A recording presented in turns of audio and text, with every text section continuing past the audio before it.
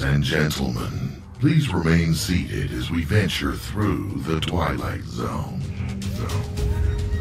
Beyond the outer limits of reality, to arrive at our destination, the Unicus Radio Hour. And now, here is your host, critically acclaimed author and researcher, Robert Stanley.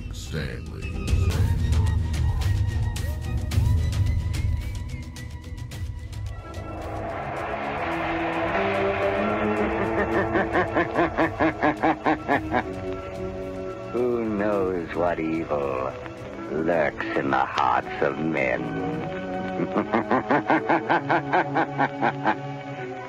The shadow knows. Greetings, ladies and gentlemen. Welcome to another episode of the Unicus Radio Hour. I am your Jedi host, Robert Stanley, podcasting from Hong Kong on the greatest alternative talk radio station on the planet, KGRA. Yes, that was The Shadow, Orson Welles. So the reason I played that is because of what I discussed with you in the previous episode and what we are going to discuss again today. Evil that lurked in the heart of mankind, and how is that possible, and what can we do about it? Okay, again, just to be clear, I am not a religious person. However, I am a spiritual individual that is seeking some guidance and truth and hopefully salvation or whatever it takes to get out of here. Again, I shared this with you just the other day, and it's already resonating with a lot of people. Okay, just to be clear, I am putting some of these shows up on YouTube, and that is getting a much quicker feedback mechanism for me. Of course, it's a mixed bag, right? Some people are offended, some people are actually elated. It's fine. I understand that, but at least it's got your attention. We're talking about something here that's really quite unusual and possibly true. We're going to find out. And this is why I'm going to play you some clips, because I'm seeing this coming up all over the place, at least in my research. And I'm not prejudiced. I'll take information from any place I can get it at this point. And I'm hearing other talk show hosts they're talking about Satan and Lucifer and fallen angels. This one particular guy, he's very prominent. I won't even mention his name, but you probably know who it is. National talk show host, Jewish guy, and very intelligent. And he was talking about, why does Satan even exist? You know, and he's just like in The Shadow. It says in ancient Hebrew, it talks about the evil in men's hearts, which I thought was fascinating. It's another clue. They call it the Yetzer Hara. And this is from the old Judaism, or Hebrew. It's a congenital inclination to do evil by violating the will of God. Now, where in the world could that have come from? How could that be congenital? If we're children of God, what, just from eating an apple? No way. That's not in a garden. That's impossible. That makes absolutely no sense whatsoever. So there's got to be more to the story, and that's what we're discussing here today, or I should say that's what I'm presenting to you. I am making the case. Okay. Now, the book I have up on my website, The Way Home, I realize that some people find I find it very hard to accept. But is it accurate? Well, we're going to find out, aren't we? I don't mean not on this show, but for myself, I'm really using that as a template, and I'm starting to see, does it fit? Do things actually fit? Is it accurate? Well, the clues are everywhere. Like I said, I was listening to Jimmy Church yesterday speaking to a Jewish rabbi, and this kind of came up again in a different way. I do see there's a dovetailing of this information, for me anyway, right now. But I guess because I'm open to it, and that's a good thing, in my opinion, remaining open to these things. Okay, look, part of the thing that in this particular book, The Way Home, some people are going to take issue with it because it seems sexist, but the author addresses that in there in like page 30 or whatever. It's a very short book, by the way. It's only 100 pages. And he says, look, he says, if you think I hate women, think again. I wouldn't be writing this book if I didn't love everybody, because our souls are not neither male or female. We take on these bodies depending on our path here at this reformatory. That's what he calls it. We are here to be reformed as fallen angels. Now, again, I'm including myself in this, and man, it's actually making a lot of sense, but it's very disturbing at the same time. It's sobering, and but it's disturbing, and I don't know how old this Judaic tradition or understanding, because this isn't even a belief. This just seems to be fundamental. I've never heard it until just today. Like I said, I was listening to the radio, and I'm hearing it from various talk show hosts that I listen to. I've always listened to radio. I told you that before, since I was a little kid. I love radio. I love reading books. And here I am. I find myself basically writing books and doing radio myself. But I mean, I got to share something important with you. Or what's the point, really? I feel like this is every moment we're together here is valuable, and so here's what it is when I get these clues like this. Yetzer hara, the evil inclination in man, or what is often called man's natural inclination, has been the subject of debate since time immemorial.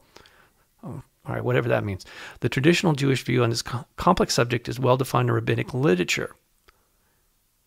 The Yetzer hara is not a demonic force, but rather man's misuse of things the physical body needs to survive.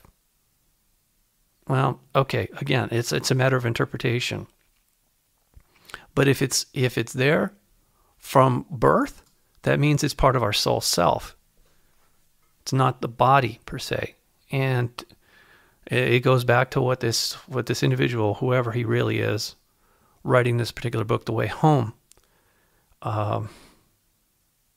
I don't know. Just look, when I look at the news and I see it's always been like that, but it's getting worse. People who are so-called religious or spiritual leaders all over the world, they're being exposed for not only being frauds, but criminals.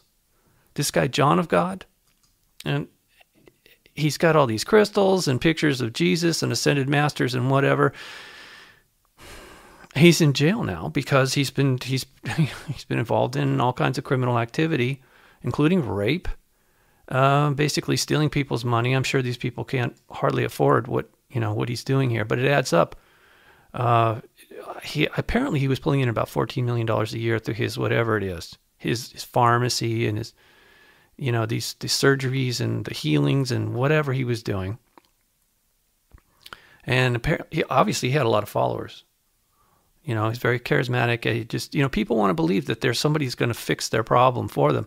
And what I find very interesting and appealing about this particular book that I have up on the website at unicusmagazine.com, The Way Home, it has nothing to do with religion. In fact, it's anti-religious, which is weird because he's talking about, just like John Pinella's books, The Divine Secret Garden, they both of these authors, men, take a Gnostic view in that religion is the work of the dark side, designed to divide us and confuse us, and which obviously works pretty well. Why this individual, the author, is even talking about religious events is for clarification only. Now, of course, it doesn't mean it's perfect. I don't agree with everybody all the time. No, I don't think anybody does. That's not our nature. However, there are some things in there, like I said, that I feel are accurate, or at least they are applicable to our situation, which is obviously very convoluted and corrupt. And again, like I said, this guy, John of God, in jail now, millions of dollars in his bank accounts, from what and he's a very bad guy. He's a criminal. So in his heart, Yetzer hara, yeah, obviously. Inclination towards evil, yes. Under the false pretense of being a spiritual leader / healer or whatever. Now, I told you this before. I don't take any pleasure in mentioning this, but it's absolutely true. Yogananda is another one. There's so many. It's not just India. Pat Robertson. No, there was another guy. I'm trying to think of the guy that cried all the time. Jim Baker. No? Was that the guy? Anyway. PTL, the Praise the Lord Club. Yeah, Jim and his wife. She's always crying. She was always crying. He was crying too. But they were, fleecing the flock, as it were, which is pretty typical. I see also in Mexico, because this is going to come up later when I play you a sound clip that'll absolutely, that boggles my mind. But it seems totally appropriate for the topic. The murders in Mexico have risen even more to a new record level last year, 2018. And where is that coming from? Well, they're blaming it on the drug cartels, but guess what? Mexico has a long history of human sacrifice. If you know anything about history at all, that place, the Aztecs, the Mayas, whatever, they just like we kill each other. Although they were induced into doing this and most of them were on drugs, by the way, which I'll explain a little bit later. They were under the influence of the dark side of the forest. But how is it, if you just take a drug, is that going to make you evil? Or is it opening the doorway? Is it like fanning the flames of the dark side? That's already in us, inherent in us. You see, this is a clue. This is another clue. And it's sort of like that game playing counting cars. How many red cars can you see in 10 minutes? Or something like that. So you start looking for them and you see them. Well, that's basically what's happening to me right now. I'm hearing it, I'm seeing it. And again, I just feel like I should share it with you. Obviously, I'm getting feedback from people too, by the way. Especially on YouTube, I'm leaving the comments section open. And some people have even written to me already about yesterday's episode because I'm putting it up on YouTube a little more quickly than you're going to actually hear it on KGRA or accessing it in the KGRA archive. I'm just trying it out just to see how that works, okay? So I'm a little flabbergasted by all of the events that are unfolding, and obviously there's a reason for it. I can't exactly say what it is because I'm not sure, but I think we're going to find out. I have a feeling that this is, I've always felt in the past 10 years or so that we're coming up on something huge. And hopefully it's going to be good for everybody. That's my hope. But I really can't say that for sure. One of the things that was sent to me was, unfortunately, about Wes Penray. Now, I have his work, his original Wes Penray papers are in my library. And I have interviewed Wes through email. But he always told me he wasn't doing any public interviews. Because he has a family, which he recently left. I don't know if he left his job behind. I'm kind of thinking he must have, or at least that's the way it seems. I haven't gotten an email from him in a while. I don't bother the guy. Why should I? He already put out a lot of material, and it stands on its own merit. I got to tell you, people like Wes Penray, I do respect him, but I've always said I don't think that everything he's ever written is 100% accurate. Excuse me. I've been drinking coffee. I've been drinking a lot of coffee lately. So anyway, I do appreciate the work that Wes Penray has put together, but I've always said that, it's not really, it's my opinion, not 100% accurate. It was one of the reasons I reached out to Wes and I shared some of my clues or whatever insights with him. And that's how we came. That's how we became in correspondence. I would like to think we're colleagues. However, something's happened to him recently. He's with another woman, or I don't know. It doesn't seem like this person is using a real name. And they've been putting out these YouTube videos with a computer voice, which a lot of people have asked me, what happened to the real Wes Penray? Well, I would know. I don't know. It does seem strange. I got to tell you. And what's happening too is a lot of people are capturing that stuff and using it on their own YouTube channels. That is also kind of strange. Because I just seeing and they're chopping it up and doing whatever and adding visuals. Okay, so here's the bottom line. Here's what somebody wrote to me. Hi, Robert. Wanted to give you an update on a little research I did concerning Wes Penray. He recently did an interview with someone named Mark and Lena Cummings. No big deal, right? But I did a little background research on these two people. It turns out they're both transgendered and have been trying to make it big since 2012.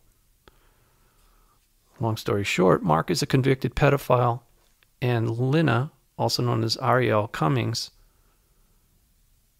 who won a transgendered award back in 2010 or 12 called the GLAAD, has won this award. It was called the GLAAD Award. Does this sound familiar? Ariel GLAAD? Well, okay, that's a bit of a stretch, but yeah, I get where you're coming from. This person says, I've never been one to believe in coincidences, and I feel whatever hidden hand is behind this, this has shown everyone with eyes that see and ears that hear exactly what's going on. I don't know about you, but the Wes Penry I remember would never have done an interview with a transgender couple, let alone a convicted pedophile. Wes has also recently started a Patreon account with around 100 subscribers already, and is taking in, subscription amounts, or actually those are donations. But okay, the real Wes Penry was always very humble and never asked for money. Yeah, because he had a full-time job. I think he was working in the medical industry. He did the research because he felt it was a calling and wanted to share it with the world. And yeah, that's true. The one thing I cannot pinpoint is Mark and Mark and Lena, Lynna, that's how I pronounce it, Lena, have produced a video that Wes Penry had apparently sent them. I feel like they found a double or someone that might look very similar to him. I feel the real Wes Penry is in a cabin somewhere with no internet, just trying to find his way back home. Like, not meaning out of the Matrix. Well, look, it's been in the news recently that artificial intelligence can literally create a copy of anybody and make a digital copy, and you can put that on the internet. It'll sound and look enough like them. It'll definitely fool most of us. That's for sure. I think it's already been out there for a while for the intelligence agencies, but yeah, this has become available to certain individuals. And as you're going to learn as we get into this particular episode today, which I think is going to rip right by you, it's already, I can't believe we're almost up on the end of this particular first segment already. Mind control. You've heard of it. MK Ultra. Yeah, it's real. And a lot of it has to do with drugs. It's not all just signals. In that regard, we're all targeted individuals. And it's not new. This has been going on for a very, very, very long time as far as historically on this planet, or what we think of as our history. It's actually a blip in the bigger picture. But yeah, mind control. Why? Well, this is how the dark side operates. This is how a lot of us would have been fooled into believing that a rebellion against the rest of our family, call them what you will, God, angels, or I don't know, aliens maybe, which is kind of a silly term because they're not alien at all. They're not foreign. That's what it means. Alien means foreigner. So they're not foreign to us. But we've been led to believe this. So anyway, I do think that mind control is a huge, huge part of it. And drugs play a role in that. Obviously, electronic signals is another one. And just this manipulation constantly with information or false lies. We are being lied to all the time. That's what I told you yesterday. How would you know if someone in a world full of lies and someone brings you truth, even if it's not 100% accurate? How would you know? How would you know?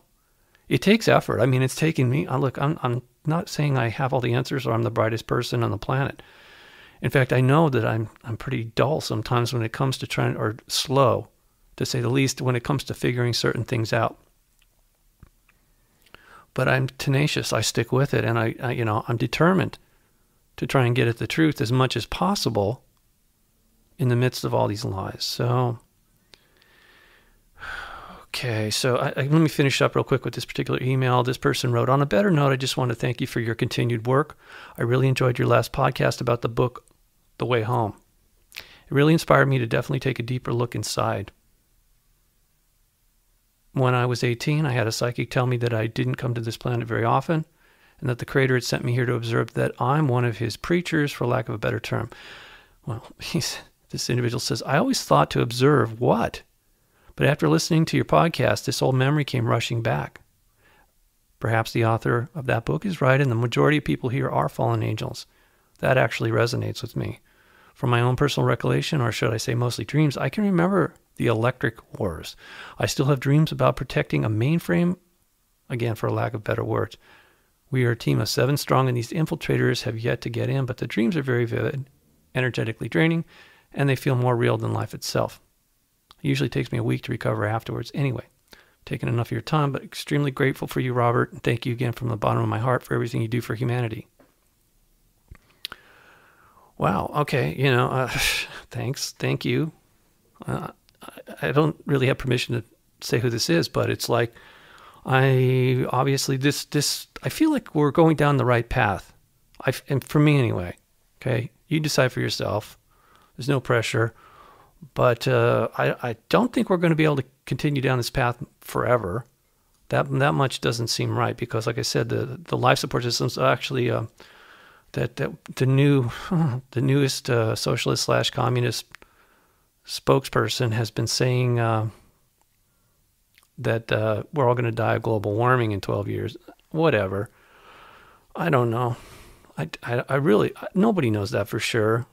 But the Green Deal doesn't sound like a real deal to me. It sounds like more of a deception. I've actually have had enough, more than enough of politicians lecturing me, us, saying how we need to do this and we need to do that. It's ludicrous. I don't know why anybody would follow their lead because they seem really confused and corrupt. And I mean, I know that's their job, but I get really tired of it at some point.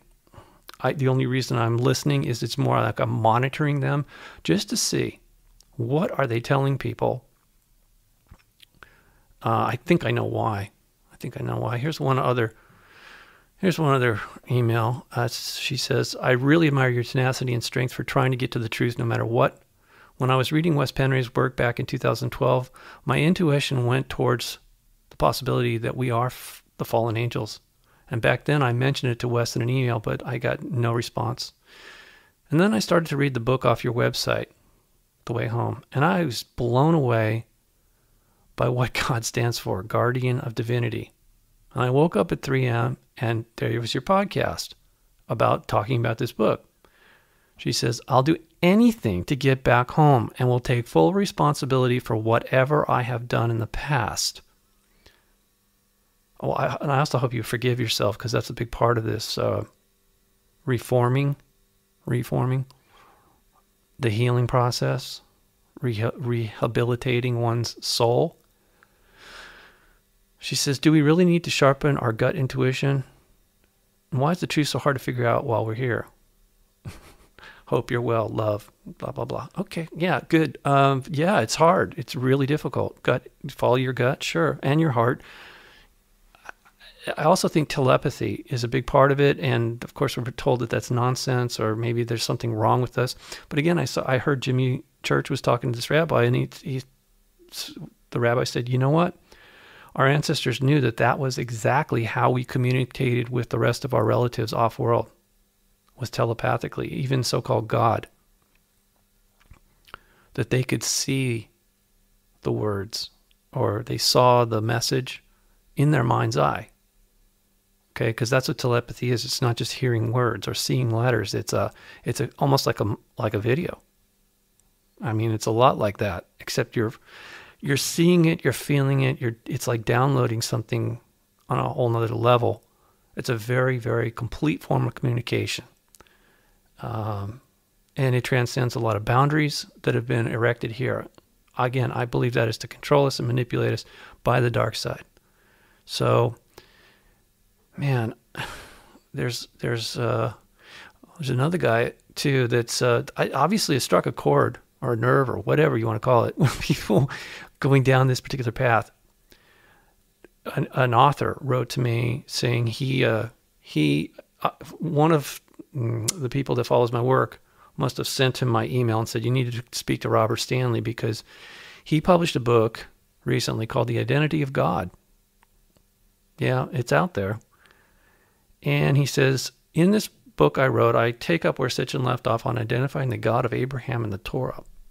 Using clues I found in Scripture, I pinpoint the identity of which extraterrestrial is the God of Abraham.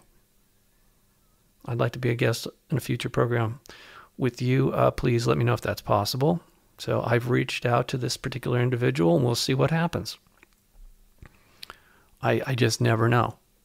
I really don't know, but I feel like we're going to find out. That's my intention. I think we all have a right to know what is going on. Who are we, really? How do we get here? More importantly, how do we get out? Are we going to stick around and the dark side leaves, or is it vice versa? I'm not sure. Either way, I do think there has to be a parting of the ways, because the people that are really on the dark side of the force, they seem to be doubling down on it. If you just look at the news, you see these so-called protests and whatever. These protesters are extremely pissed off. They're not thinking straight. They're not civil, and they're not reasonable in the sense that they're not willing to even have a discussion. It turns into a, it's either verbal aggression or physical violence, or it's not a good situation, clearly, and something needs to happen. So it's good. Like I said, the future is going to be a very interesting place for all of us. So hang on to your hats. We're up against our first break. You are listening to the Unicus Radio Hour. I'm your Jedi host, Robert Stanley, podcasting from Hong Kong on the greatest alternative talk radio station on the planet, KGRA. We'll be right back after these messages. Thank you.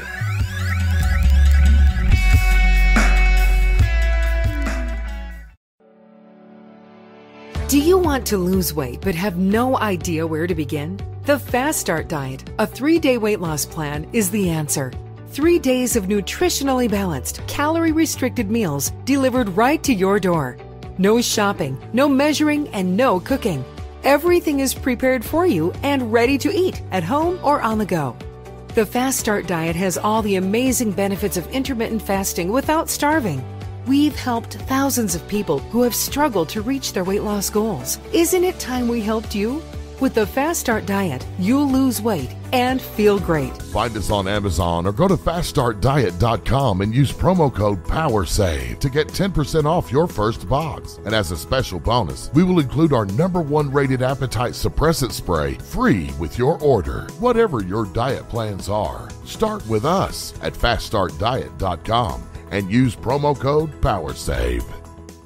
Okay, nurse, let's get this man to the ER stat. Right away, doctor. We see this every day. Heart attack or angina pain due to blocked and clogged arteries. Chelation can remove obstructions or blockages from arteries and help avoid painful and expensive surgery. Now there's Angioprim. It's a liquid oral chelation product that you take with juice. You start to feel the results fast. Angioprim increases blood flow all over the body, and that means more energy and strength to take on the day with less aches and pains. 60 years of research has gone into chelation, and Angioprim is the result. A safe and easy way to unblock your veins and arteries from buildup that slow circulation. Paging Dr. Jones. Please report to the emergency room right away. Log on now for a special radio offer from Angioprim. That's angioprim.com/radio. ANGIOPRIM. Angioprim.com/radio or call 877-882-7221. That's 877-882-7221. When you're always on the go, it can be a hassle getting the proper servings of veggies and fruits into your everyday diet. Life gets hectic, making it hard for us to always make healthy food choices. Not to mention it's pretty expensive. Wouldn't it be great to ditch the long grocery store lines, but still get your fruits and veggies all at once? What you need is Balance of Nature Fruits and Veggies capsules, made with 31 of the highest quality fruits and vegetables and grown right here in the USA. Balance of Nature is 100% natural, safe, and affordable. For a limited time, use discount code TALK and you'll get 35% off your first preferred set of Balance of Nature fruit and veggie capsules, along with free shipping. Call 1-800-246-8751 today. Ready for the real results you want and need? Then you need Balance of Nature. Call 1-800-246-8751. That's 1-800-246-8751 and use code TALK. You listen to us, and we listen to you. And so does the CIA. KGRAradio.com. Pat Robertson has written in a book a few years ago that we should have a world government, but only when the Messiah arrives. He wrote, and literally, any attempt to achieve world order before that time must be the work of the devil. Well, join me. I'm glad to sit here at the right hand of Satan. And that's the way it is. Welcome back to the Unicus Radio Hour. I'm your Jedi host, Robert Stanley, podcasting from Hong Kong on the greatest alternative talk radio station on the planet, KGRA. Thanks for sticking with us through the break. Yeah, that was good old Walt. I don't know. I think that the people in the news media have always been difficult, to say the least, when it comes to, I think that they're challenged when it comes to telling the truth. And very good at manipulating the masses. So that was just a little insight there. To, you know, that guy was America's anchorman for a long time.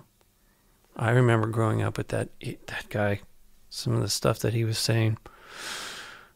Anyway, I was going to tell you. Oh yes. I thought it was very interesting that the people were laughing when he said the Messiah would come back. Well, let's just be clear about something here. Like I said, I don't agree with everything that's in that book, The Way Home, that's on my website at unicusmagazine.com. But the thing is, I'm starting to like re-examine a lot of different aspects of so-called reality here. And the name Jesus was obviously not used back in those days, but it is now. And I think we're confusing that particular incarnation of that individual with the totality of the soul that came here for a specific mission. So when it says in that book, The Way Home, that, you know, Jesus is the master, is the original master Jedi, that doesn't mean that when he was born as a child, that was the beginning of the Jedi Order. It says more clearly, if you really think about it, the soul of Jesus came here and was a very old and wise soul and who had not fallen from grace. He still retained his divinity. And it was a sacrifice, it was an act of love for him to come here among us and give us an opportunity to actually get our act together and hopefully leave, go home. I'm not sure, but it says in that book that is Prince Michael, also known as Prince Enlil. I think to some you would recognize that. And he's not the eldest son of Anu, King Anu, also known as King Enlil. So all these names, it gets really kind of confusing. I still don't know for sure who's Jesus, but if he was Michael or Enlil, Prince Enlil, that would make sense because he's apparently in direct opposition to his brother Enki, also known as Lucifer. Now, look, please don't write to me about this. I know what Sitchin said. Again, my position on this is, if I didn't make it clear enough already, I think Sitchin was a pawn. He was a puppet. He was a PR person for Enki and his minions, who started the rebellion in heaven. You notice how that's never mentioned in the books? Sitchin's books are all basically just an apology tour, and it's more the blame game, how Enki's a victim of his family, that they're persecuting him, and he's such a good guy, and he's basically our father and our savior. So some things are starting to make sense to me. I think really getting a bigger picture on all of these things. And it's possible that this particular creation certainly was divine, I think, in the past, and it's been corrupted. Now, how that all happened is, again, it's a matter of conjecture. We really don't know for sure because all of the records, as far as I can tell, have been either destroyed or distorted. We really don't know for sure. So there's a lot of speculation. But I want to believe that there really was a paradise here, and that there is a benign, benevolent creator or creators, and that we are all related, and that there was something went wrong. Something went horribly wrong.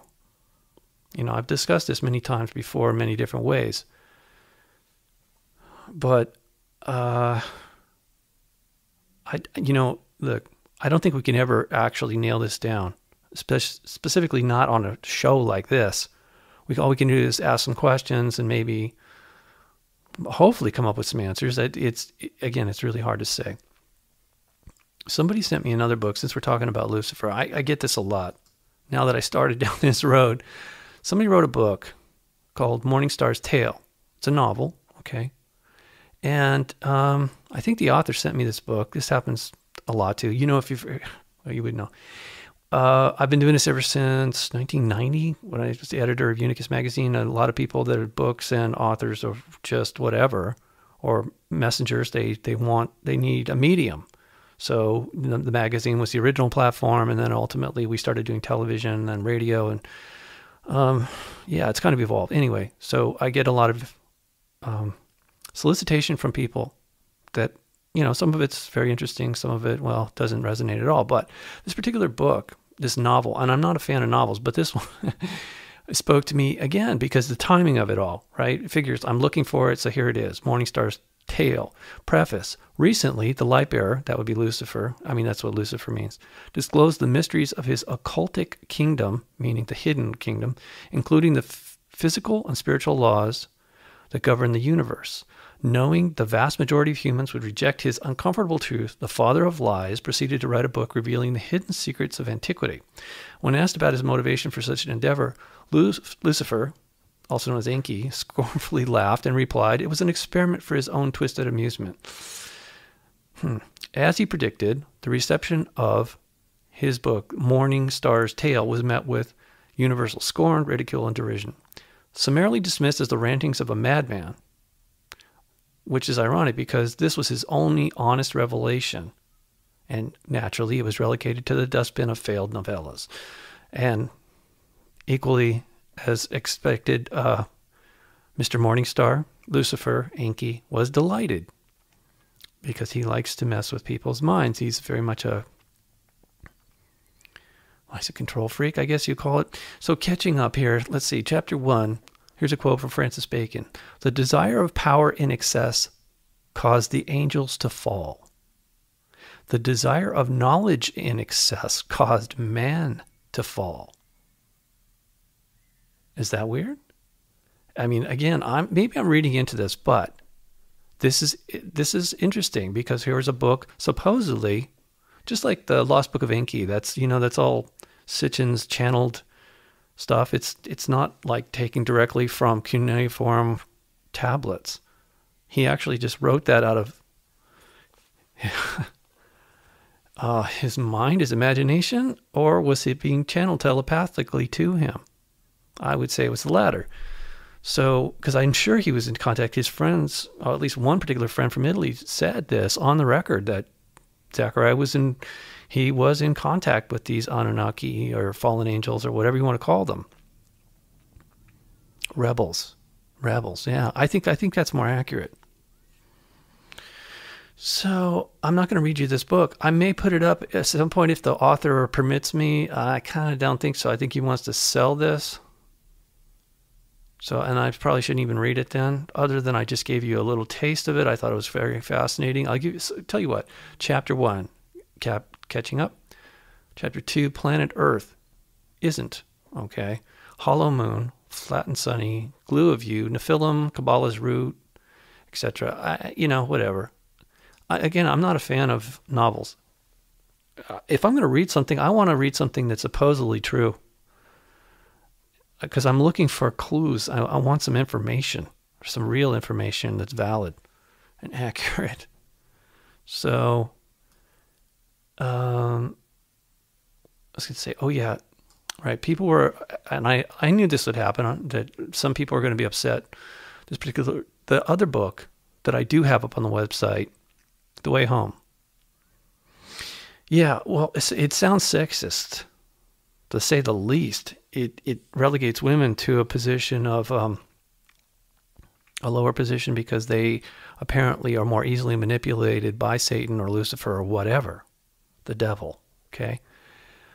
And the author actually gives a very good rationale for this, which I hadn't really thought of before until I really sat down and read this. Now, look, I told you yesterday, statistically, and this was actually in the news recently, most people don't read.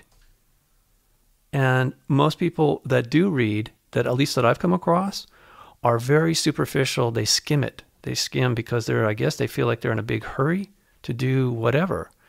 In fact, this one woman did read the book, but she started from the back, which I don't understand that, but okay, whatever. It's fine. You do whatever you want. But she skimmed through it very quickly. Again, it's only 100 pages, but she's not the first person who's told me that they just read it in like an hour.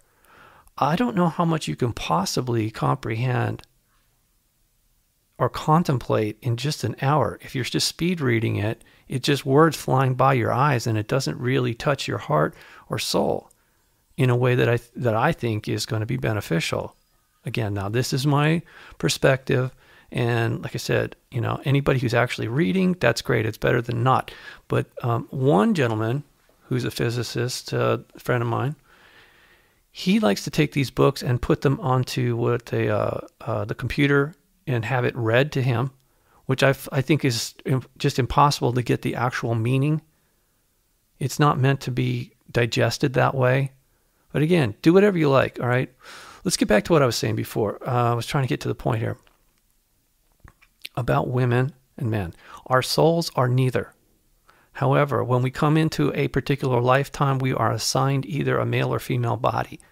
And this seems to be an issue when it comes to right recently, this whole thing about transgenderism, which is to me, doesn't make any sense on the face of it. You can't change your gender. You can alter your body parts, but your chromosomes are going to stay what they are. You're born a male or female. And apparently there's a reason for this, according to the author of this book. And I'm willing to entertain the possibility that's accurate. But specifically what he's saying in the beginning of this whole issue of us being rebels, fallen angels, that we started a war in order to, well, we didn't. We participated in a civil war, a family feud, in order to take control and turn everything into a different direction. And if it's anything like the direction this world is going, it couldn't be good. And I'm pretty sure that's why God and his son, or let's just say Lucifer's family, immediate family, were pretty upset that he was doing that, and they realized that his intention was going to lead to a disaster. So we who followed him, rather than being annihilated or exterminated or executed, whatever you want to call it, for our rebellion, we were imprisoned here in order to be reformed, given an opportunity, okay? And so this is the deal, according to this particular author, his interpretation of the Garden of Eden, which I always found very confusing because I don't think an apple by itself could cause all these problems. However, the context is everything. So he says here that the prison that had been designed and created for us as souls, we were locked inside not only the prison, but in a human form for the first time. And that's when the teaching and testing process began. That's part of the reforming of us. Rehabilitation, I should say. I prefer the word rehabilitate. He says the first and very simple test was in the Garden of Eden when the devil tempted Eve with the apple. I'm not sure it was an apple, but whatever, just for the sake of argument. The devil told Eve that if she ate the apple, she would become like God, which was a lie. And because she was more easily influenced than Adam on a spiritual level and having less willpower, therefore more easily used by the devil, she gave in to temptation, disobeyed God, and ate the apple.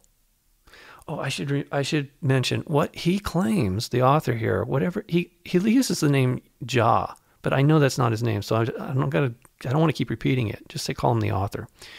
He claims that when God or whatever God is, imprison us here, the higher ranking rebels were placed in female bodies. And this was a deliberate decision. And I think I'll get to that later, but it was an interesting aside. I didn't really think of these little dynamics, these details are fascinating to me. Again, I'm not saying it's 100% accurate. It's just something that, it's worth considering it instead of just rejecting it out of hand, which I know most people are very easily, well, we're all kind of just, we're on edge right now. We're being provoked. I know that for a fact. It's coming from the dark side. They don't want us to actually be calm and kind and creative. And ultimately, we're distracted by all these things right now. Excuse me. God, I should probably not drink so much coffee. and then talk about the dark side. Okay, so Satan tempted Eve first. Instead of tempting Adam, because he knew that she would be more likely to give in. Eve, having failed her own test, was not content with that. She had to get Adam into trouble too. Again, this is according to the author. God, the Lord, measures the soul by its power to resist temptation from Satan and by the good it does for others. And the other thing is, he says that telepathically we're connected to God when we're quiet, when we allow ourselves to listen to that voice. The knowledge of good is always there. However, we also, because of what happened in the so-called garden, the very beginning of us being imprisoned here, this rehabilitation and this reformatory is what the author calls it, we had the ability to directly hear God through telepathy and communicate with him. However, at some point we gave in and we started to be able to hear the voice of the dark side, Satan, devil, Lucifer, whatever you want to call it. So we literally do have these two voices competing in our heads. And I know most people don't want to admit this, but if you want to be honest with yourself, I know it happens to me. I know it happens to a lot of people because they've written to me. And up until recently, I was thinking, well, that must be external. Somehow we were put here by a benevolent God. We have our divinity, etc., etc. So we must, we're being possessed by these dark spirits. And where the hell did they come from? Well, this is a whole new aspect of this dynamic that I had never considered before. The reason it's so easy for us to be possessed is because, well, we're part of the dark side. And of course, there's a lot of us that have made incredible progress towards moving away from that, even though it's incredibly difficult here to do that. I really do feel like, that there's some validity to all this, or I wouldn't even be mentioning it. I've always felt that this was a very isolated world in the sense that this could not be the condition of the creation in toto. It's not. The rest of creation is not like Earth. Let's put it that way. I'm trying to be very specific about the words I use, okay? Because clarity is important. It's very easy to misconstrue what people say, especially these days. Okay, so anyway, we're getting back to the garden here. She is she's been told not to eat the apple, but she does it anyway because she believes the lie. She believes the lie. She convinces or influences Adam to do the same, and that is when things went incredibly wrong for us. We would have had a much lighter sentence. Things would have, now again, I should say, this is alleged, but it kind of makes sense to me. If you're put into a prison and you don't follow the rules and you really cause trouble, you're going to be penalized even further, and your sentence will be protracted. You'll actually stay in there longer, and if you keep causing trouble, they might even put you in solitary confinement. because you're actually starting to infect the minds or affect others that are imprisoned as well. And, why is that important? Well, because in the prison system, there are actually some really good people. For whatever reason, they ended up there. Okay? Yeah, they either made a mistake or they were wrongfully accused, but I have met people that are, I know them, that they are good people, and that actually being in prison gave them an opportunity to actually be better every day in every way. I know that sounds weird, but it certainly is motivational. If you're in a situation like that, all you want to do is get out, and you see opportunities to do good, you do it. Sometimes you'll even go above and beyond what you thought you were capable of because, when you're in that situation, as opposed to just sitting there fat, dumb, and happy on your couch watching TV or playing games or something, I'm just saying, that's how we're designed. We need some motivation. And sometimes these motivators are very uncomfortable. It gets us out of our comfort zone. Okay, that's all I'm trying to say.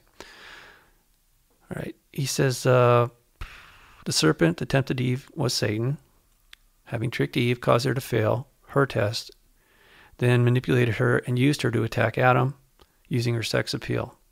Adam then also failed his first test because he foolishly loved Eve more than God and doing good, and followed her advice instead of God's advice. Well, actually, it wasn't advice; it was a directive. Again, in prison, they don't just give you advice, although they might. Typically, these are all rules, and you don't break the rules, otherwise you're punished, on top of whatever your sentence might be.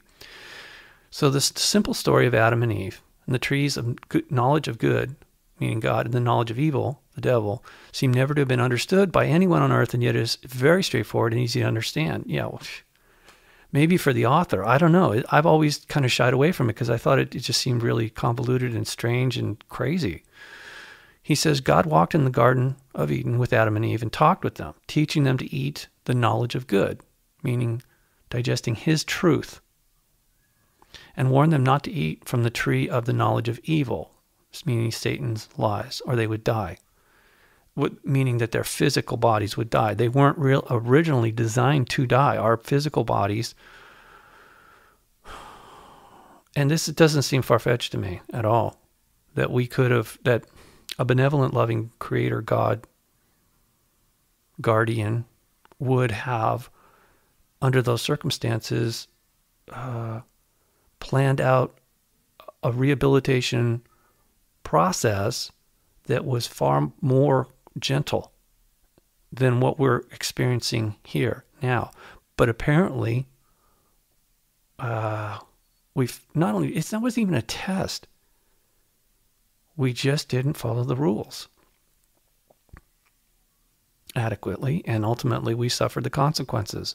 So that's what the so-called original sin, if you're religious, the original sin was the rebellion in heaven. The second sin that we committed, and this is a group thing, by the way.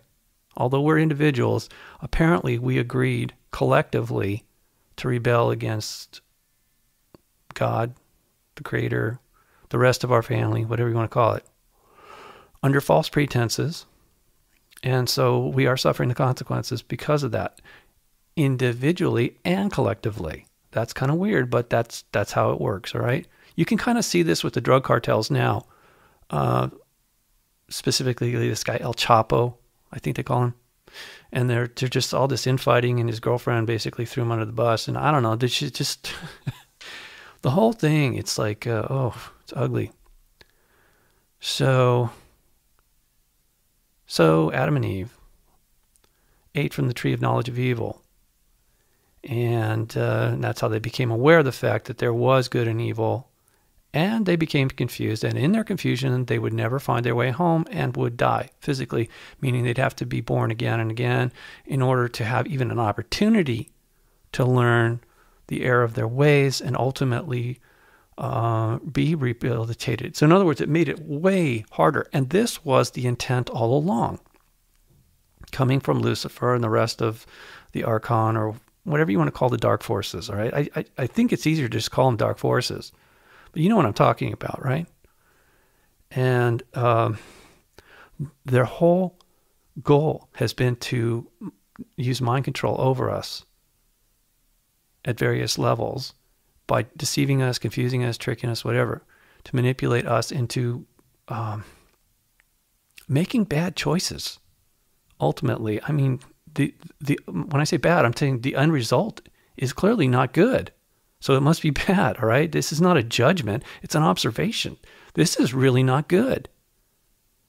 And I think it is worth debating it, or at least considering it more carefully. How do we get into this mess? Because I think that's the only way we're going to know how to get out of it. You know, and again, religion by itself is not really, for me anyway, it didn't offer any clarity. I think the context was extremely convoluted. And again, I do think this was the work of the dark side. Which is, I know it's ironic, but or moronic actually at sometimes. But we know this is true. Corruption in the churches and various cults and whatnot. It's all designed to deceive us under the false pretense that there's somehow, they exist to actually save us or enlighten us, right? I hope I'm right. I mean, I want to be accurate with you as much as possible. We're up against another break, ladies and gentlemen. You're listening to the Unicus Radio Hour, and I am, believe it or not, your Jedi host, Robert Stanley, podcasting from Hong Kong on the greatest alternative talk radio station on the planet, KGRA. We'll be right back. Thank you.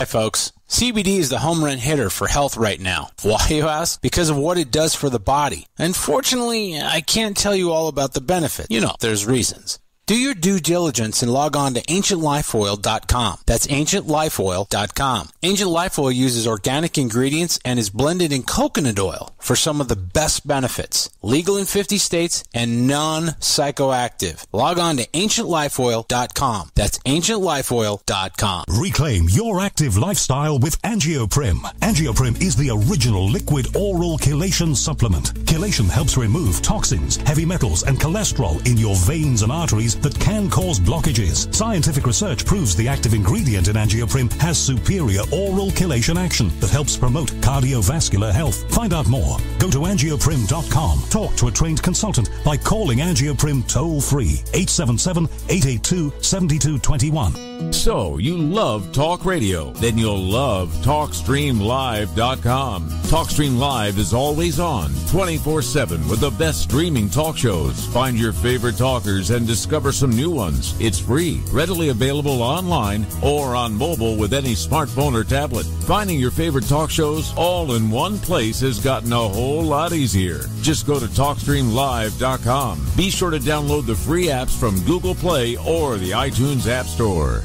If you have hard water, the Lime Scale not only leaves white spots, it clogs pipes and breaks down appliances, costing you hundreds of dollars in energy and wear. Eliminate Lime Scale and other water issues like brown staining and bad odors with HydroCare water products available from Wave Home Solutions. Wave's affordable water systems don't use salts or chemicals. You'll love the way your water tastes, smells, and looks. Satisfaction guaranteed. For more information, go to bestwater123.com. That's bestwater123.com. There are many sounds in your day-to-day life. There are sounds that wake you up. Sounds that make you smile.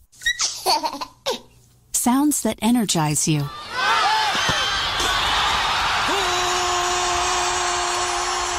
And sounds that help you relax. But there are some sounds that can alert you to danger and can help save lives. Wireless emergency alerts, now on many mobile devices, use a unique sound and vibration to bring you information about severe weather events, Amber Alerts, or other emergencies in your area. With critical information from local sources you know and trust, you can be in the know, wherever you are. For more information, visit ready.gov/alerts. Brought to you by FEMA and the Ad Council. Now you have the inside contact for alternative talk radio. The Planet. KGRAradio.com.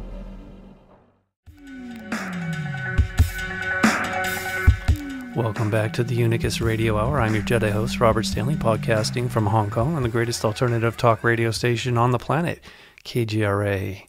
Thanks for sticking with us through the break. Hope you are finding this interesting. I know I am. That's why I'm still here doing this. Believe me, I have other things to do, but they're not as important as spending some time with you.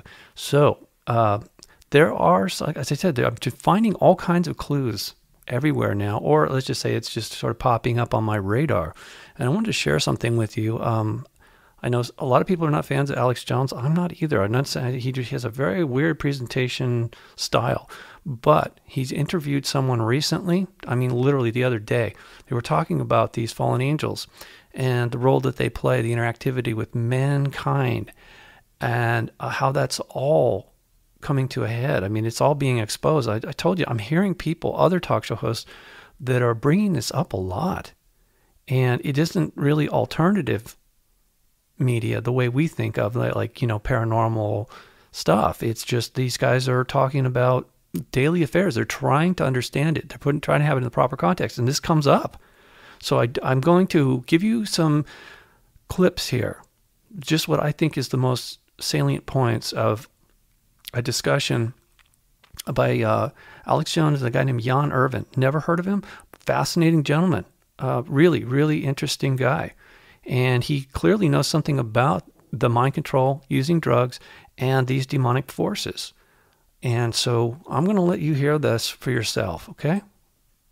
Why are they trying to overthrow our health, our vision, our intelligence, promising us some promised land, but really, just like all the other cultures that took these drugs, opened up these gates to lower dimensions, the only revelation they get is from some very fallen, nasty creatures. Well, Aldous Huxley called it the final revolution, and he wanted to get people so dumbed down to a point from drugs. In the Brave New World, he calls it soma, etc. In other articles, he talks about dumbing them down with barbiturates, but it was the final revolution. He wanted people so dumbed down, alpha, betas, deltas, epsilons, etc., that they could not rebel. I just want to add, this is very fascinating to me, that he's saying, this author is saying that the dark side does not want us to rebel against the rebels. They really don't want us to become rehabilitated. And that's the whole crux of this matter, all right? Just had to point that out. Here's a bit more of that exchange. They are all a part of this agenda just to create this final revolution so that the people can never revolt again against the elite and stand up against all of this stuff. So they sell pseudo-spirituality. I realized that the whole thing was a fraud. And yes, they didn't discover mushrooms. The Vikings were taking them 20,000 years ago. But let's just stop right there. I don't even know about that. But, we do know that the Aztecs were using this stuff to, to mind control their victims, like at Montezuma's coronation. He had up to 8,000 human sacrifices of slaves. And there was a researcher, Singer, back in the 50s or 60s that Wasson got into a tiff with because Singer had exposed that the Aztecs were using the mushrooms to prepare their victims for human sacrifice. And this is from the 1500s, and when the sacrifices had finished on the steps of the courtyard, or the steps of the courtyard were bathed in human blood, everyone went to eat raw mushrooms. With this food, they went out of their minds and were in a worse state than if they had drank a great quantity of wine. They became so inebriated and witless that many of them took their lives with their own hands. And then under the strong influence of these mushrooms, they saw visions and had revelations about the future, since the devil spoke to them in their drunken madness. But all of this has been published for 500 years. They've hidden it and I totally agree. And converted it into a religion. The Bible warns of all the different tribes getting into pharmakia and how that opened up gates to the devil. And I think clearly, though, they've dug up stuff all over Europe. And I have family that were archaeologists. And they do find that everybody had the apothecary, who a lot of times was taking some of his own stuff and would get into darkness because they were taking it. Well, witchcraft. But Genesis 3 warns against this stuff, too. No, I know. But I think to say that every ancient culture had this going on, places where it took over, you had the Aztecs, where the demons told them, kill everybody who's handsome and smart. I mean, it's insane. It's a damn like evil interdimensional broadcast. Kill yourselves, kill yourselves, kill yourselves. And now it's all over the news. Washington Post. CIA infiltrated 17 area groups, gave out LSD. Okay, this is from the 60s. This came out in 1973, a year before I was born. Panel finds CIA broke law, defends record. So there you go. And I've talked to family that was at UT in the mid-60s, and the government was there putting out the LSD on campus. I can tell you. And so it goes way beyond that. Now they're giving you the super hardcore mind control drugs that they believe open up a dimensional gate where they are given advanced knowledge. But to then build what the entities want built on this side to open a gate or turn their atmosphere into what they're building. They're changing our world into theirs. Now, people can say, this is crazy. No, I'm telling you from research what the adherents in Silicon Valley think. Why Tim Cook's got eyes the size of saucers under big lights. Because the guy is on some type of high-tech drug. And they're all literally on drugs all the time. It's admitted mainstream news, quote, microdosing. Well, that's how they trick you to start taking it every day. They're not microdosing, they're megadosing. And it's why they all die so young, like Steve Jobs. Do they not know the bigger, more sinister interdimensional invasion plan this really is? And yes, folks, that's what it is. Next year's news today. In a couple of years, you'll hear this everywhere. And people are going to be like, I'm with the invasion. I'm with what they're offering. It's why these billionaire people are saying that we're really alternate dimensions, and this one is held by something sinister, and we're going to build alternate dimensions, and we're going to have a rebellion within dimensions. The Bible again, Lucifer, the angels, 1/3. So they're already introducing, we're going to have reality competition. We're going to have competing realities now. But first you have to overthrow the existing logos or God's truth or worshiping truth, God. So I understand what you're saying, Jan, but let's get into the adherents themselves so that they can know that we know more than they know, which is the only way to get them out of it. So if you want real knowledge below the dimensions you're in, but actually above them, you need to understand that this is the real way of truth. So explain to people your deep research, what you believe the end game of this is, not just ending the family and exterminating humanity, but who's running it, who's behind it, and what the DMT does, what the ayahuasca does, what these molecules do really in the brain, and why these loving entities are there, lovey, cutie caking on people if they think they can trick you as spirit guides. If they can't, they'll try to torture the hell out of you and make you die in that state. That's the real experience, is why it's so dangerous. Well, the drugs cause hypersuggestion first and foremost, and I'm glad that you brought up microdosing. That was actually launched by Dr. James Fadiman, who was the last doctor to do legal LSD research under MKUltra in 1970 or 71. I actually interviewed him years ago, and then when I began exposing all of this, he actually came out attacking me and trying to spend my research. Big picture for people. What do they believe? I mean, I know what they're doing, and I've actually talked to some of these people. They believe they are in connection with advanced technologies and with interdimensional beings, and they believe they're getting this advanced knowledge and then building these systems in this dimension, and that somehow they're going to be rewarded, but first they've got to reduce the world population down to basically zero. They've got to merge with silicon gods. They've got to do everything that Elon Musk came on Joe Rogan's show and repeated word for word what I said when Joe asked him about the nature of reality. So I'm telling people, Jesus is offering eternal life. They're saying you get it here on this planet by loading your consciousness into a computer, but your body has to die. I was saying that 20 years ago. Now that was all over the news yesterday. So they're going operational with this is what I'm saying. There was a doctor by the name of Dr. Andrija Puharic working with the Esalen Institute, et cetera, who ran the Council of Nine, and that's exactly what they claim to have been doing. He was working with CIA Mossad agent Uri Geller, and he also did the Betty and Barney Hill thing.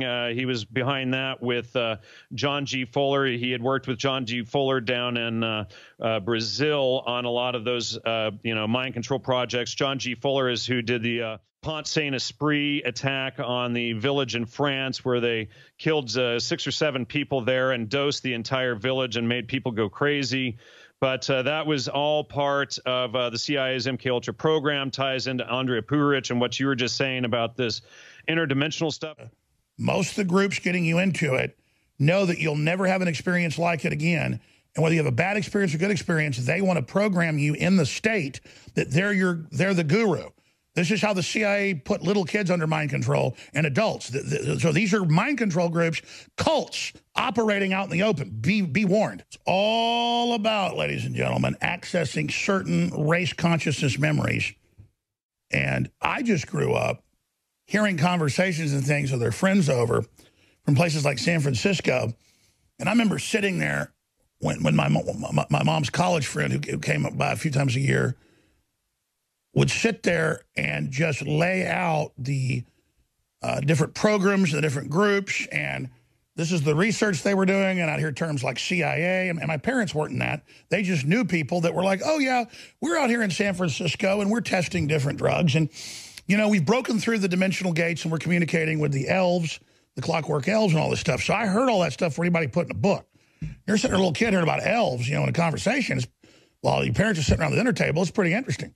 My parents are straightforward, you know, professional people, and they were Christians. They're like, well, that sounds like demons, and then you know, their friends like, oh no. And when my mom really became a hardcore Christian over the years, her friend finally said, you know, I don't like you. You're a Christian, and we just don't want to be around you anymore. So that's what this comes down to at the final equation. Is that there's a bunch of hidden stuff. That's what a cult means going on. And the establishment doesn't want you to know what's really going on. They want to control a little bit of it and only let you see what they want you to see. And so I think that's what we're coming down to here. But you have to understand, since then, I have read what the globalists actually say in their white papers. And when they go to these billionaire Silicon Valley retreats where there's like 300 people there, they are all obsessed with what they're building and the things they've made deals with, and they can't believe how good all this stuff works that they get told. And they're all arguing how many people are going to be left on Earth. And, well, the entities say we've got to kill everybody to transcend. It kind of becomes a repeat of the Gnostic thing from thousands of years ago. We got to kill everybody, and then we're all equal. And it just goes on and on, like the Muslim belief that Armageddon happens, but then God just kills everybody. We don't even go to heaven. We just cease to exist. So you can't get more satanic than this. And it's a transmission. Kill yourselves, destroy yourselves, kill, steal, and destroy. So these demons know and attack the hell out of you. And I know people in this building who are really good people who took it. And it's experience I had without ever taking it in deep dreams and things when I was younger. You're basically transported to another dimension. It's like a spaceship. And there's demons. And there's people all basically, you can see their spirits, all it is. And they're all slaves. And there's these horrible creatures. You're in a lower dimension that are like torturing them forever. And then they go, oh, you're here. You're going to die. We're strangling you. Your heart ventricles are failing. We're going to rip you. And when you believe me, you'll never escape it. If you have kids, we'll get them too. And we're going to tear down your world unless you join us. And then you might be able to be at our level. Then they start threatening you like an interrogation to join them and saying, we know this and we know that. And like, we're going to tell you something that's going to happen in the future. And I'm like 14 having dreams going, what the hell is this? And I'd wake up all sweaty from these and throw up like I'd been somewhere else.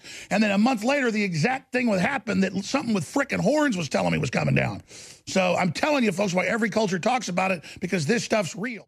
Here's the bottom line. Everybody knows this from lore. Every culture, every ancient text says that there are entities and creatures that can't be seen. Just like electricity can't be seen most of the time, or most forms of light. They've proven dimensions below and above and other dimensions around that. And that these entities, most of the ones that will actually contact you, because, see, God doesn't usually get involved unless you ask God in. God's free will, but these other ones, they don't. They're bad. And they'll give you knowledge and they'll give you power in a Faustian bargain. But they want your soul. That just means they want you to go with them. And these folks mean business. And if you look at how the globalists and all the top people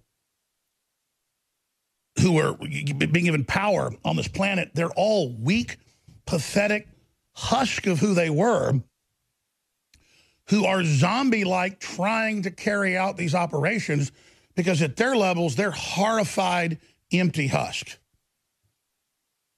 And that's what's really, really sad about all this. Well, there's a group behind them that is smart, but is totally, you never see them. They don't want any attention. They're behind the curtain.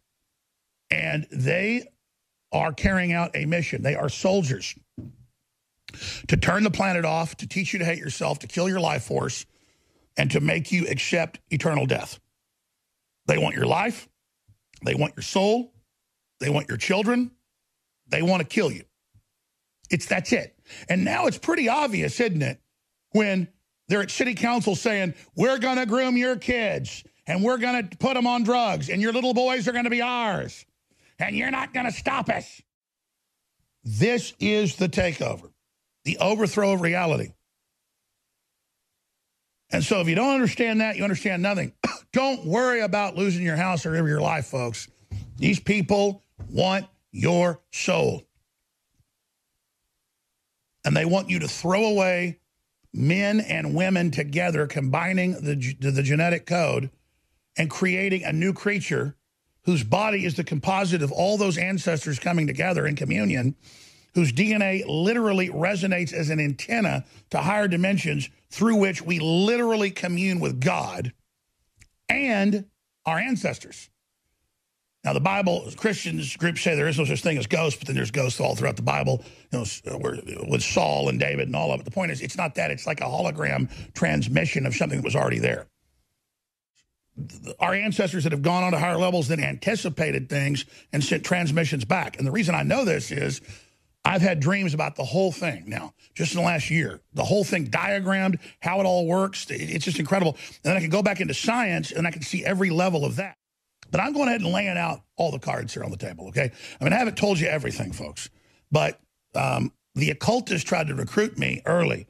I mean, like 12 years old, over and over again. It was like devil's advocate. Every time I turned around, they were trying to recruit me. And I don't mean some meth heads or something. I mean rich people, powerful people, you name it.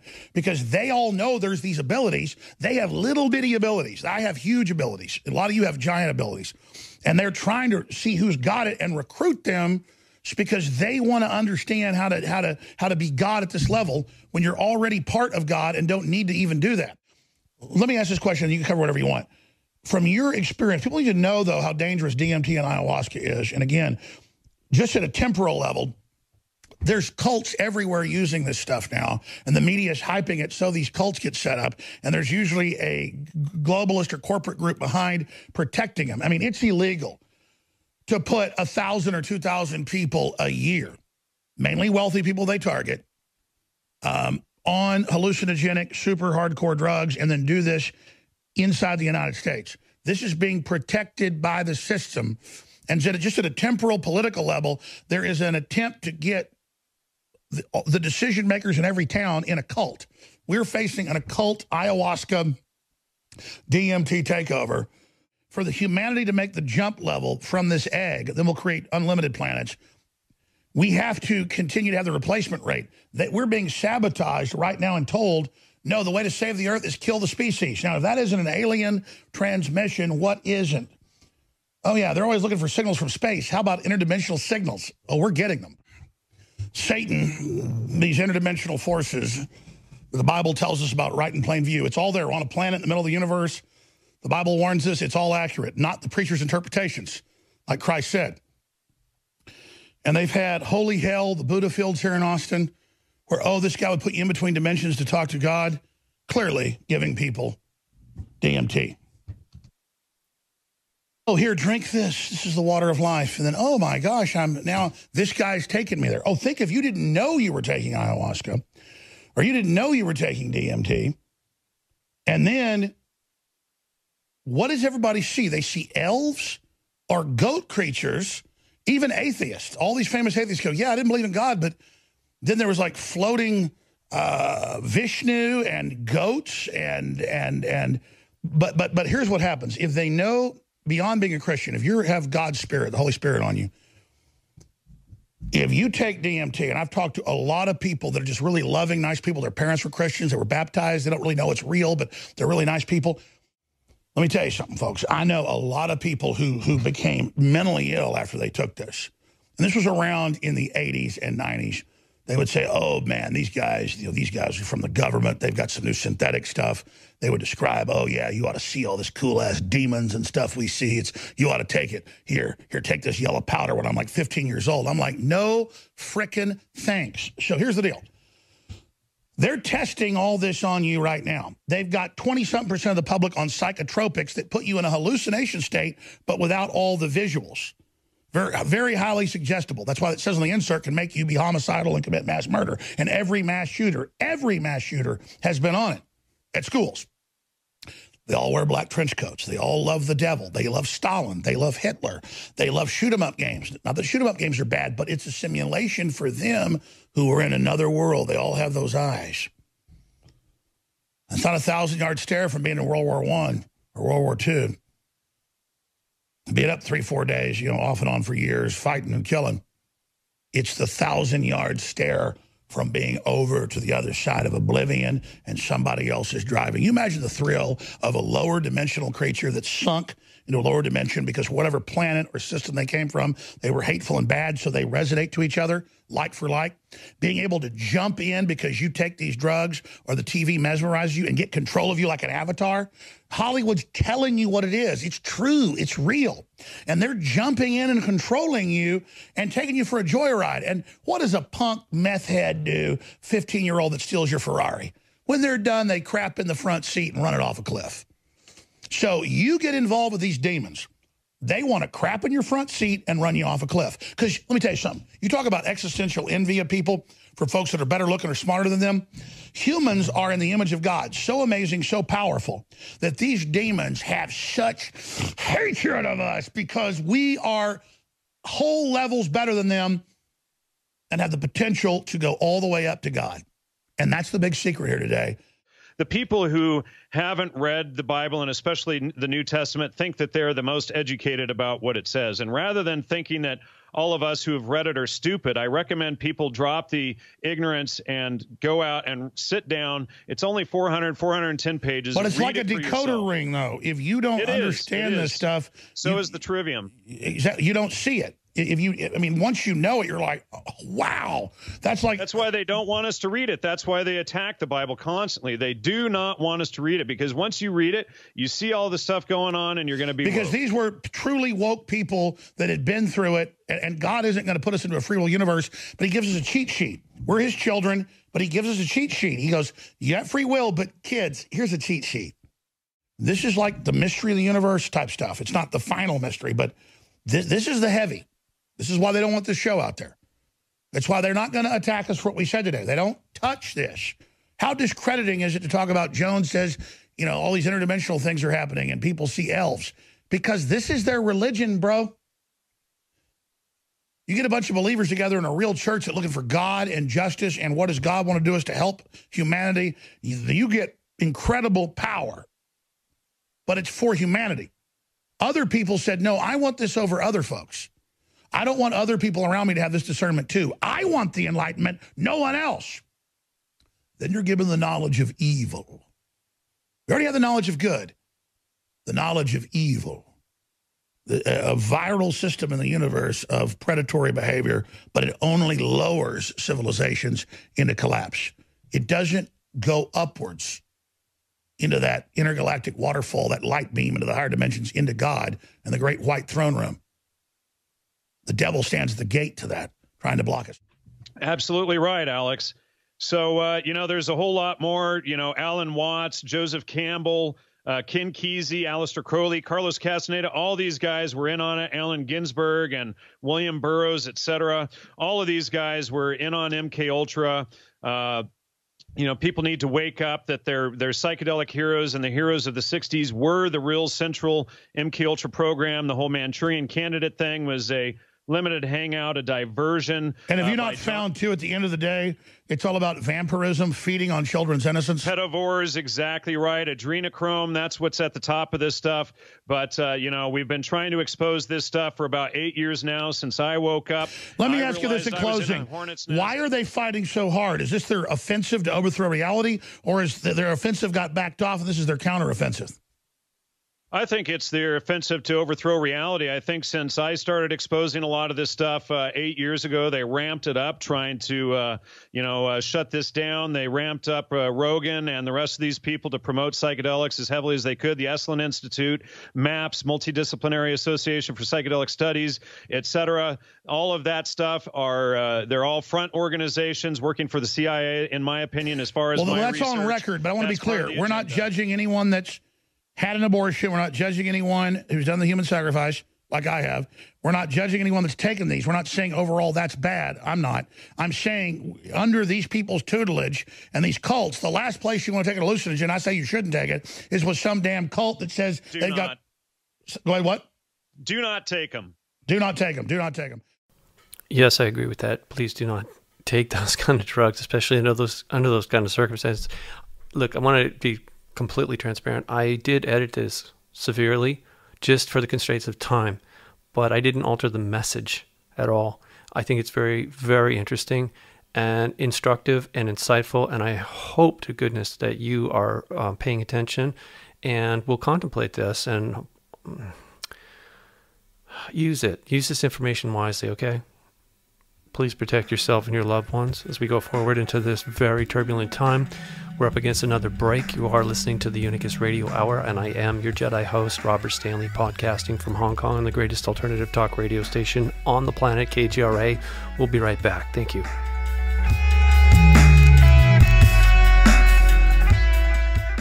Wouldn't you love to have a really sharp memory?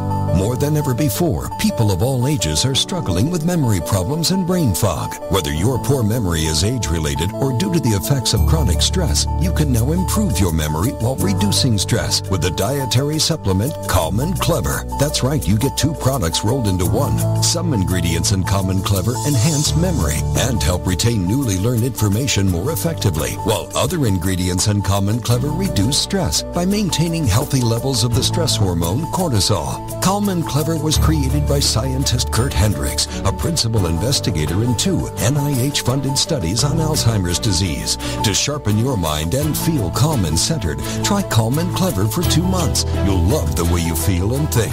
To order Calm and Clever, call 1-800-728-9948 or visit calmandclever.com. 1-800-728-9948 or calmandclever.com. I'm a planner. Some of my friends say I'm a survivalist. I guess they're right, because when disaster hits, I have a survival plan, and it starts with my survivalist camp, my fully functional, off-the-grid bug-out house. And when the you-know-what hits the fan, I'm out of here. So what the heck is a survivalist camp? At first glance, it looks like a very nice RV, but it's really engineered to provide my family with 5 basic needs for survival: air, water, shelter, heat, and food. Survivalist Camps builds a camp to withstand all that nature and man can throw at it. It's fully mobile. My family and I can flee disaster fully self-sufficient in just moments. And its construction will last a lifetime.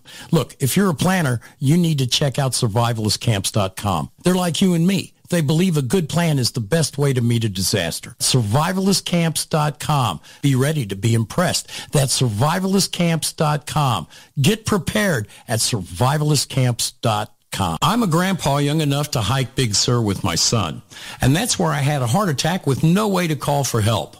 I felt sorry for my son. He looked as desperate as I felt as he took off for help. Luckily, he ran into Anna, a fellow hiker. She had a satellite phone, called for help, and saved my life. Today, I'm healthy and never out of touch because the satellite phone store makes it affordable to be connected anytime, anywhere. The satellite phone store gave me an Inmarsat iSat-2 satellite phone free. And the monthly plan is less than I spend on coffee every month. You can have one too while supplies last.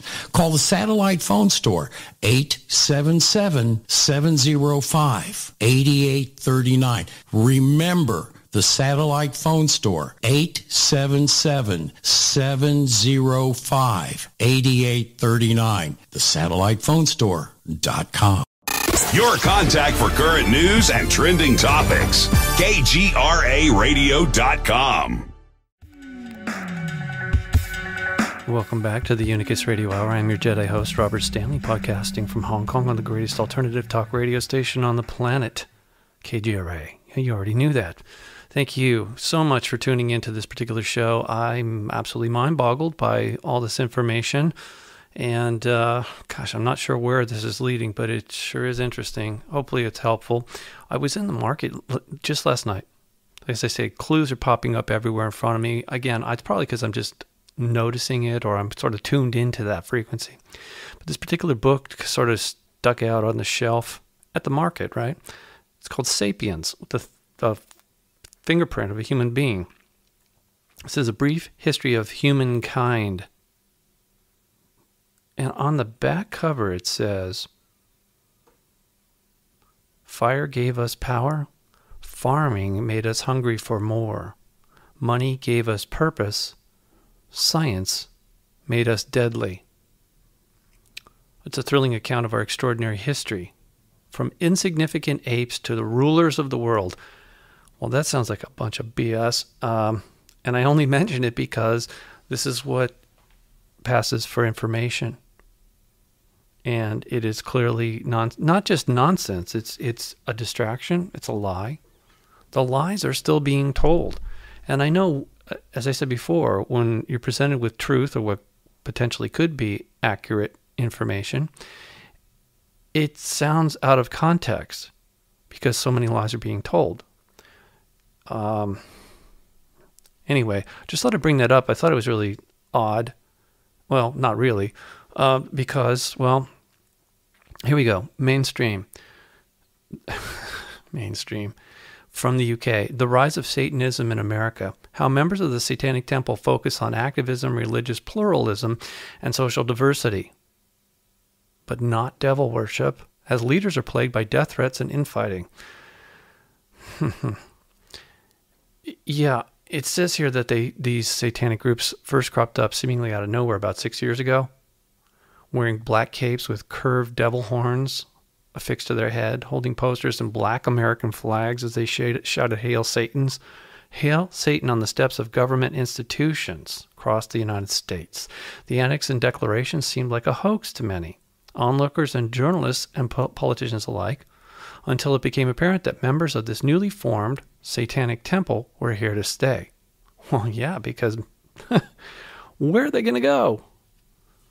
Moon? Mars? No, I don't think so. So this is why I'm thinking now, taking a second look at this whole secret space program. I think it's a ruse.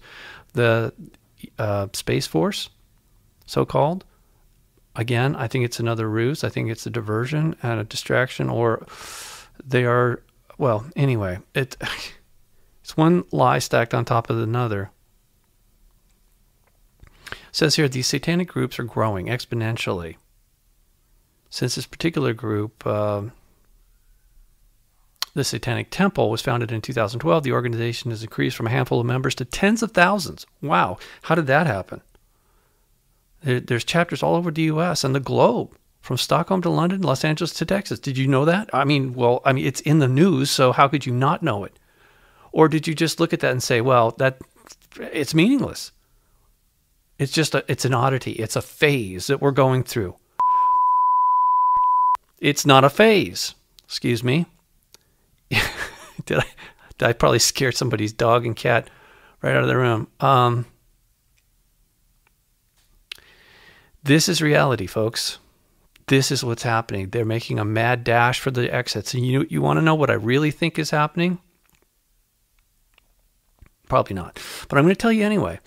I believe that this whole called push of secular humanism and the singularity, they're telling us now that we can supposedly download our souls into a chip. So I'm going to refer back to this book that I have on my website, The Way Home.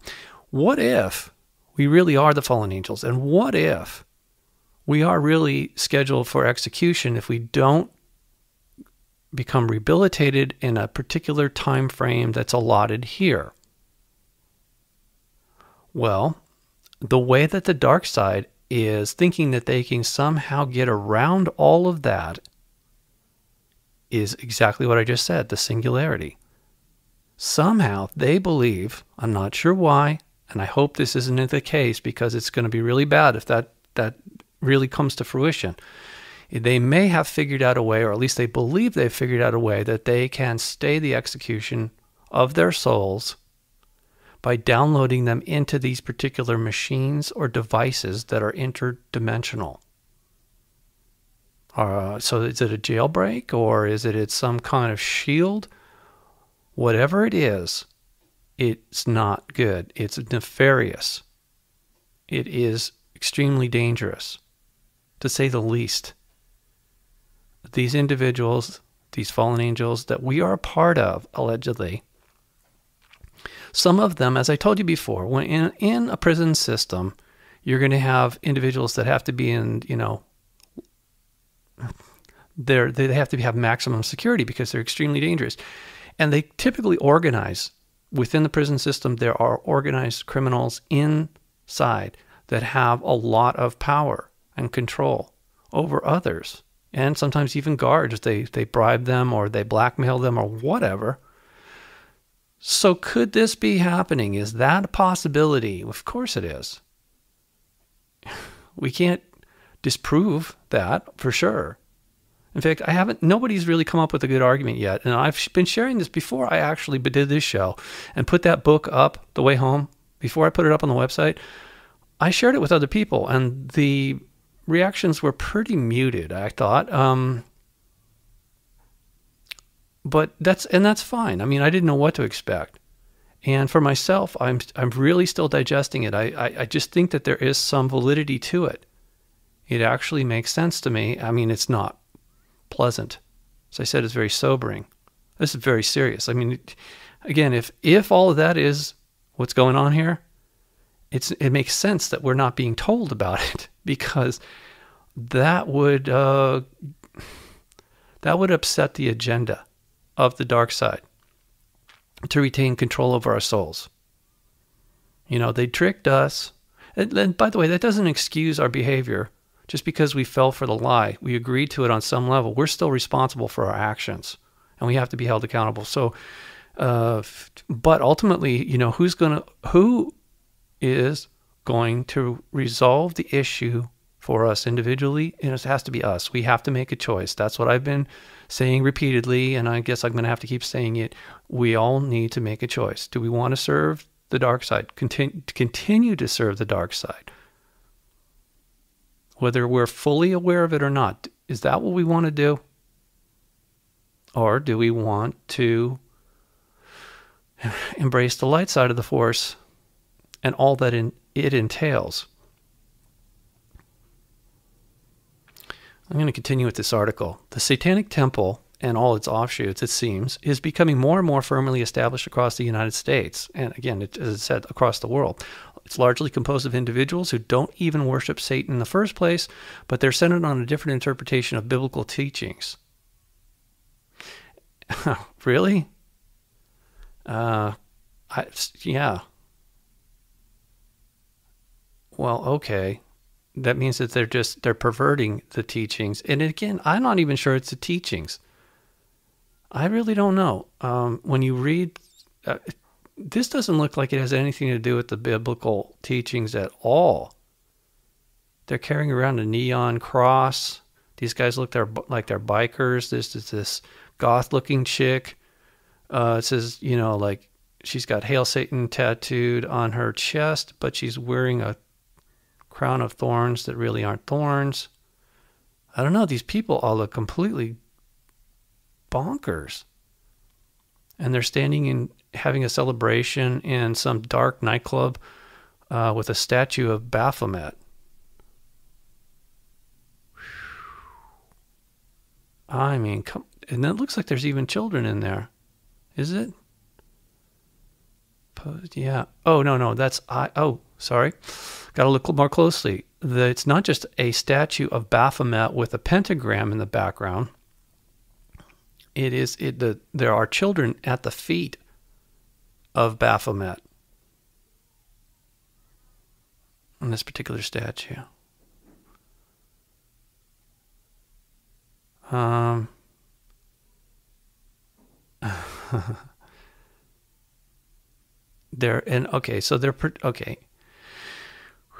This particular article is saying that unlike, the hardcore Christians, these Satanists were acting like adults in the room. Not at all what we were expecting.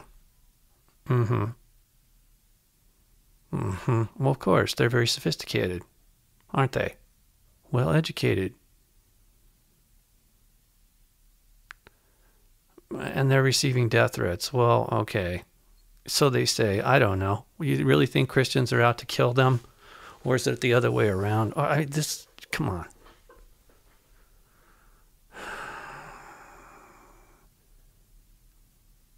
Yeah.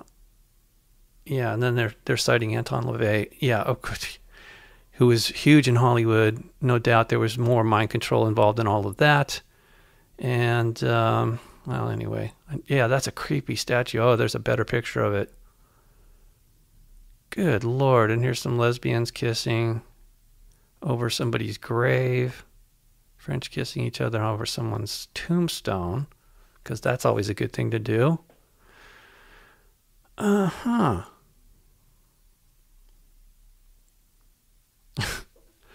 Oh, God. Anyway, I'm sorry. I guess I shouldn't even bring this up, but it's relevant, I thought.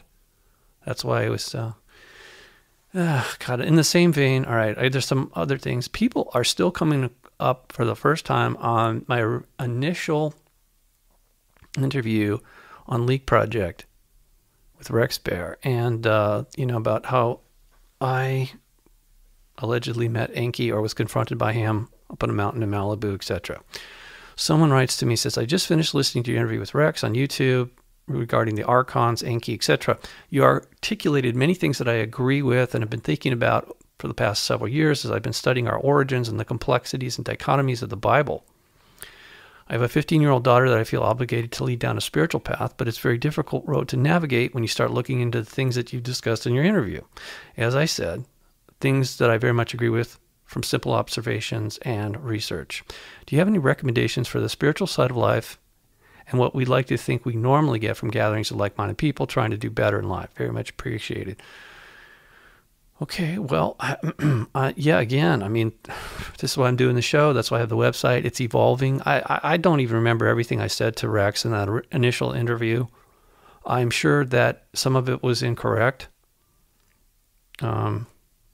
Because, look, I'm under the influence as well. I am a targeted individual as well. I live in a world full of lies. And, but I'm not going to give up. I'm certainly not going to just give in. And I would have to say, honestly, the tagline of this show, the Unicus Radio Hour, is exposing the dark side. You could even say we're opposing the dark side, but in a very unusual way. It's not swinging around red lightsabers or whatever. We're on the hero's journey here to rehabilitate ourselves on a soul level so that we can reclaim our divinity and ultimately return back into the family, the rest of the family. Okay? And that really is what this is about. Here's somebody else. Really interesting, I thought. Hello, Mr. Stanley. My name is so-and-so. I live in Canada. I'm currently listening to your interview on Leak Project with Rex about how you met Enki, who I know as the magician. I met him too in a dream that I'm well aware now was not really even a dream. I was taken away from my current reality onto a craft or deep into the earth or the moon. Who knows? I just know I wasn't here anymore. I'm a tall man, at least 7 feet tall, very white skin, blue eyes. The rest is very personal. I'd like to share much more about this. I've written about it not long after it happened. I couldn't function properly mentally for a period of time until I wrote about it. And once I did, my life returned to its new state of normal. I haven't shown many people my writings. Only 2 people, in fact. Something inside me tells me not to talk about this. But somehow I feel you're okay to talk to, even though you're a stranger. But I must also say I've never been the same since that experience. When I awoke from the quote-unquote dream, I was shaking, sick, covered in sweat, and I was just out of whack. It was about 3 a.m. when I awoke. Took a shower, went back to bed. When I woke in the morning, I was different, changed. All in a good way, of course. It was beneficial. That was about 5 years ago or so now. but it has been one hell of a journey ever since. Yeah, so notice the word there. Terminology. It's a hell of a journey. Yes, apparently so. Everything I thought I knew has been turned upside down. Everything I believed once before has changed. I'm still myself, but I'm somehow more. I have memories that are not mine. I know things that I cannot really explain. I'm connected to something beyond what we see. I really have no words to describe it. I do apologize for being so vague, but that's it in a nutshell. I'd love to talk more about this sometime with someone else who understands. I hope this finds you well. I wish you well. Thank you for reading this. All the best. Oh, man. I get a lot of stuff like that, believe it or not.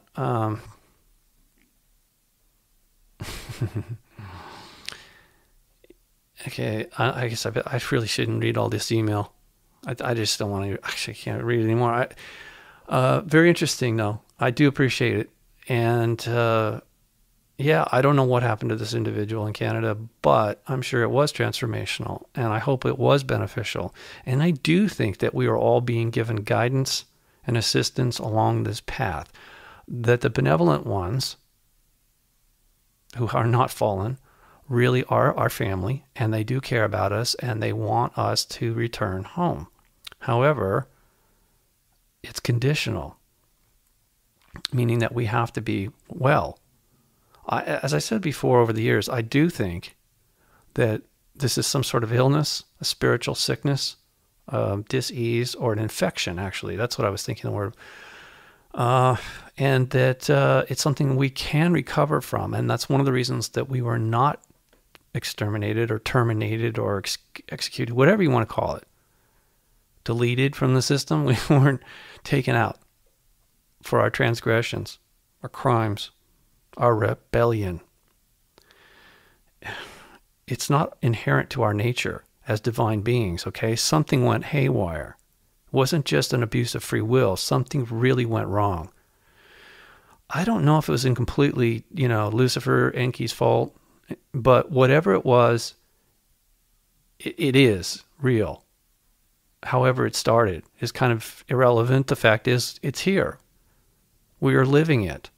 And that's why I'm doing this show. I'm hopefully helping people to put things into the proper context and to comprehend it better and realize that this is something that we all need to deal with individually, and that ultimately, collectively, we're all going to be better for it.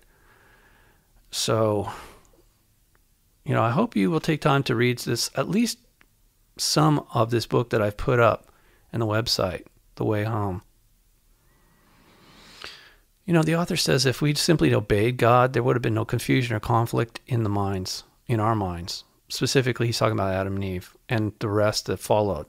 We would have learned only good from God, the tree or source of the knowledge of good and truth. It would have been quick and easy, and the bodies that have been provided for us would have lived forever, relatively speaking. Not that this was going to be our permanent home. This was a classroom setting inside a prison. We were quarantined, essentially, and so that we could be rehabilitated or brought back to a state of health. If all had gone to plan, they would have learned. Our ancestors, the rest of our family, the Adam, Eve, whatever lineage, would have learned from God's teachings. They would have become more like him until once they became enough like him, they would have been pardoned and released from this planet prison, allowed to go home, back to their real homes and families out in the universe, and then really live forever. Not in, I don't think in the physical, not in an animal human form. Would have been something different. Angelic, I guess we call it. Doesn't that make sense? I hope it does. How do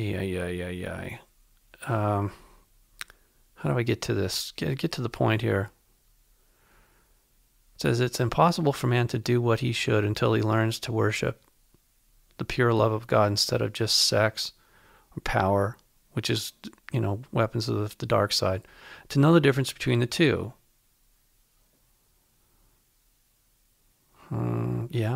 Okay. Again, I know some people are going to find this difficult. I do find it difficult to accept or even consider some of these things that are said in here. It says human society can never work as currently situated because it is based on human selfishness. Kingdom or house divided can never stand. Yeah, well, that's obvious. And we see that all the time. I told you, the blame game right now, despicables versus deplorables, that's all part of the work of the dark side. Yeah. It says here, yeah, the world became so evil because people listened to Satan instead of to God that the reform school stopped working. No one was learning to be good enough to go home. In fact, just like today, people were learning to be more and more evil. So God decided to make a fresh start. I don't know if we're going to get another fresh start. I mean, how many second chances can you possibly give some group like this that we are part of? Again, not everybody is as corrupt or ill, spiritually, ill, suffering. Obviously, it's a matter of degree. I'm surprised that some people are still here because they seem so saintly. I don't know why they're still here at all. They're souls, but they are. So anyway, he goes on to talk about the flood and why that was actually a benevolent act, as opposed to just simply executing all of the souls that were imprisoned here or quarantined. It was a redo, a reset. However, Noah's descendants fell once again into the same old trap, which, is why they were kicked out of heaven in the first place, because they were listening to and being deceived by the devil's lies, and because of it, they gradually became more and more evil again after the flood. So, and he gives an explanation here about that whole thing. It seems to be devolving. This isn't working out very well as far as the collective. Naturally, there are individuals that are getting with the program, and they are being rehabilitated, and you don't hear much about them because they've already left, as far as I can tell.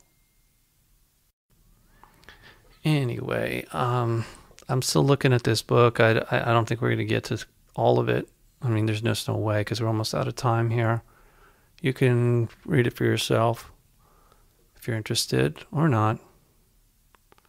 It's pretty strange. I mean, like I said, I don't know. He sort of jumps all over the place with things that I have a hard time, only because it conflicts with other people's narrative of what supposedly happened, how we really got here, who God is. I mean, oh man, I think ultimately we all have to make up our own mind what feels correct. I mean, it's not as though we're all living separate realities. We obviously are in the same thing. We're all in the same boat, as it were. But I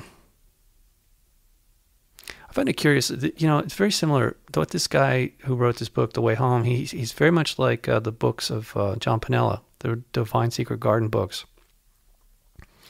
They both say that religion is the work of the dark side.